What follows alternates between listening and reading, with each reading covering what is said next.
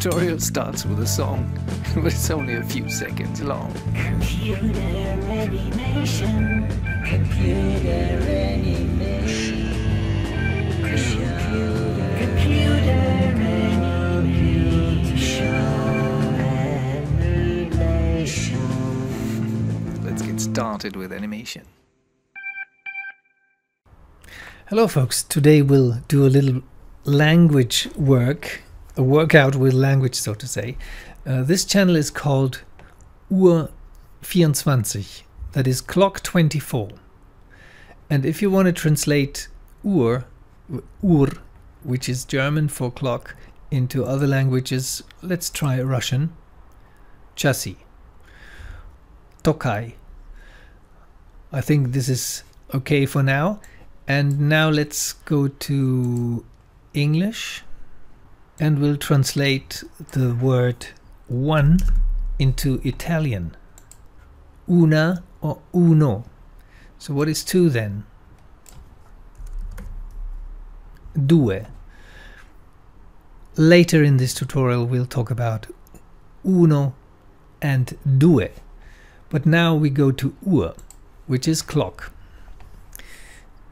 How can you achieve this distribution here, especially when we scrub in the cached timeline?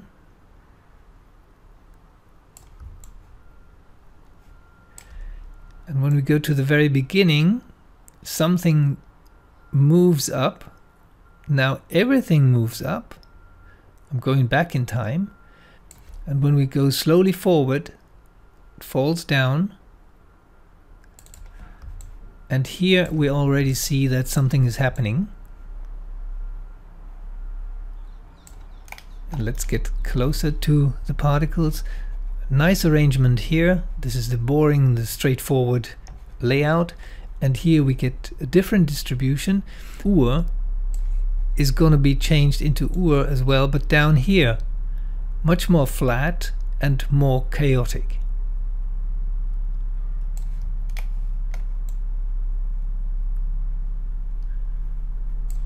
How did I achieve this?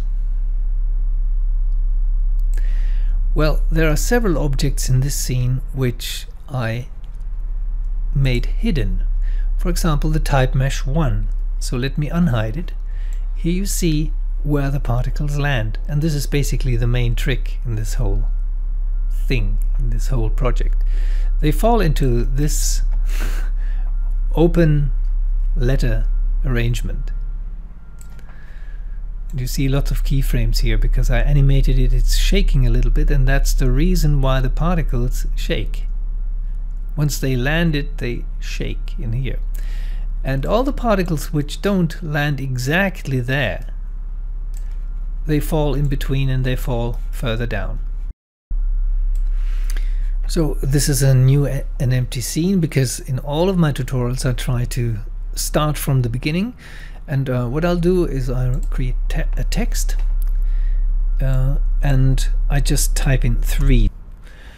And I could choose a different type font here, for example the Lucinda sans serif, and make it smaller. And under geometry I find extrude distance, which I can reduce just a little bit like this, or half. And then for creating particles inside of that number 3, I need to open the deformable type section and activate it. So I have subdivisions here in this front, whereas before I didn't. And now I go to particles and they are under FX, nParticles, and I fill this object. And here you have the option box. The last thing I tried was with a resolution of 40. It depends on the scale of your objects. Let's go for 40. And now we can hide the type mesh. And this looks like quite a nice arrangement of particles. I don't know if you know the particle size is here. This is the nParticle shape. The particle size is here and it's currently set to 0.042. I think that's one of the defaults here. and under shading, when you open this shading section, you find the blobby surface or whatever that is. That's a Maya software rendering option for particles. I go to spheres because they render nicely in Arnold, and they don't change the size here. Now the particles have a nucleus. That means they have gravity, and they just fall down when I play the simulation.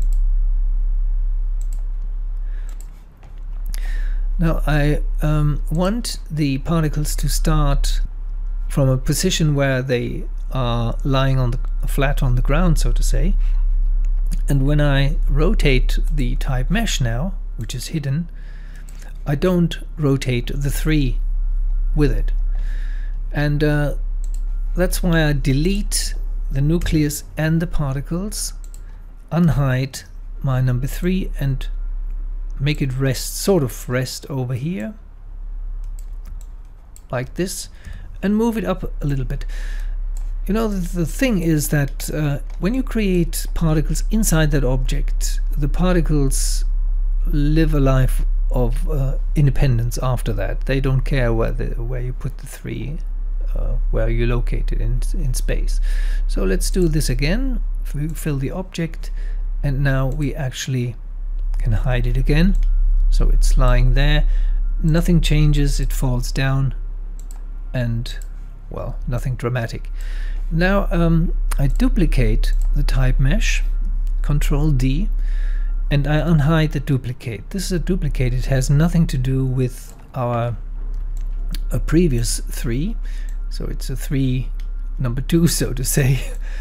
And I open it at the top, but let me try to do this animation without opening the top. I select the type mesh and the particle with the control key, so these two are selected now, and I go to nCloth. Why nCloth?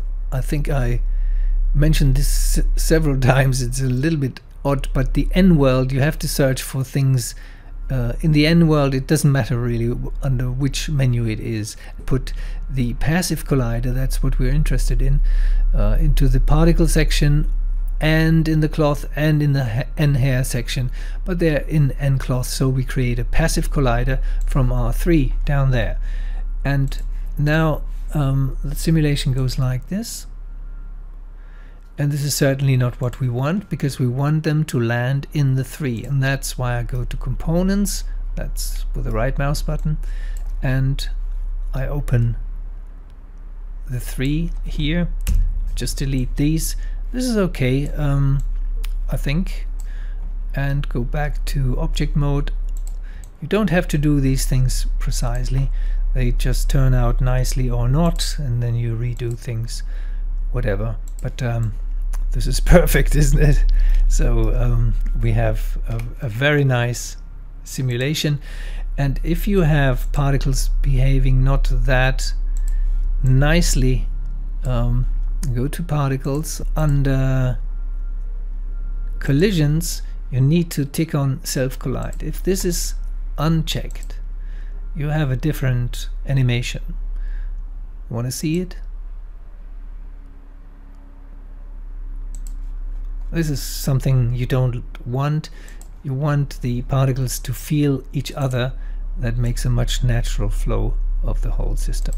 Now don't forget you want to trick your audience. That's why you certainly want to hide this type mesh too, and then things look fancy. Now the question is, can you write the word uno, which means 1 in Italian, and turn it into due, which is 2 in Italian? Of course you can, and I won't show you how I did this, but basically in the same way as here. And also what you see here is I changed the color. Can you do this? Change the color of the shader for the particles. And in my third experiment I created mesh objects from the particles, but that's something for another tutorial. And finally, I almost forgot to mention this because it's so natural for me. we need sound. And I invested, I think, 10 minutes to create this sound effect. I think it changes the whole mood of the animation drastically. So always consider adding sound to your animations. And have a nice day. Bye-bye.